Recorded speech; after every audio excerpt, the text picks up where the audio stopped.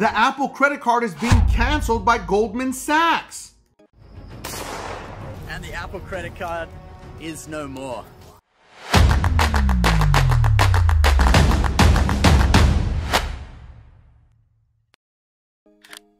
Goldman Sachs has lost anywhere from $1 to $3 billion since they rolled out the Apple credit card in 2020. This is tremendous. It's not 16 billion. Let's go ahead and correct that, ladies and gentlemen. But I want to talk about this Apple credit card and how it is in serious jeopardy of being on the chopping block. Either it's going to go to another provider, or will Apple actually just fold it and get rid of it because Goldman Sachs wants nothing to do with it. They are burning money faster than any other credit card company has ever seen. Welcome back to the channel. I'm Mike the Credit Guy. I'm the owner and founder of Limitless Culture. We created the most advanced DIY credit management system in the industry. Our system allows you to take control of your credit, creating custom Metro 2 attack letters every single round, never using templates, for only $55.99 a month. Link is always going to be in the description. Now let's get into this video. As credit card debt in America continues to climb and hit a record-breaking $1 trillion, Americans continue to rack up credit card debt, and Goldman Sachs is feeling the pain. They, in fact, continue to stick by the side of the Apple credit card, but let's be honest, it's not by choice, it's by contractual agreement. They have to and are being forced to stick to the agreements and terms that they actually agreed to. So this is becoming a mounting serious issue with Goldman Sachs. And in fact, they were able to get rid of the Green Sky card that was also causing big issues for them. But now the Apple credit card is on the chopping block, because the Apple credit card is being pushed to people that have less than a 660 FICO bank card score 8. This is becoming a huge issue for Goldman Sachs. They are reporting the largest charge-off rates than any other bank in American history currently.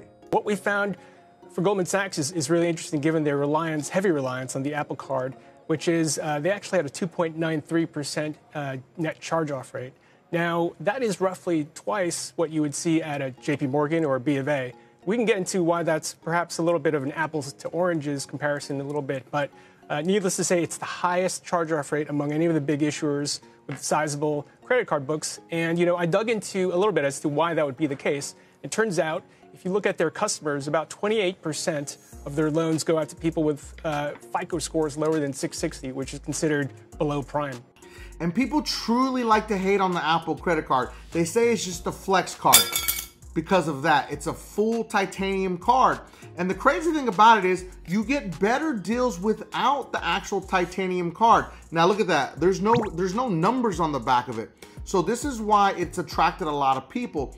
But the fact of the matter is, this is really built for tech-savvy people. And I believe wholeheartedly that the Apple credit card is one of the best beginner credit cards for anybody, because it gives you awareness about debt. It tells you how much interest you're gonna pay and how much you're not gonna pay.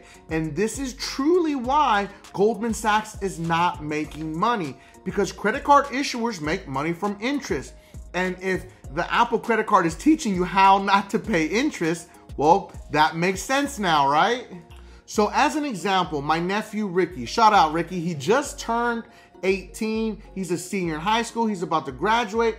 And I helped him get the Chase Rise credit card. Well, here's the thing. Once he got his credit card, he used it, and he doesn't understand when to pay it, what interest rates mean. So I had to break it down to him, because listen, Chase Bank is a great bank, but they do not supersede the technology that the Apple credit card has. They put the power back into the credit card user. So I broke down to him, he was gonna pay $130 in interest fees. He was like, what? He's like, well, when do I pay this so I don't have to pay this interest fee? But just think about this. How many credit card companies tell you that? None of them.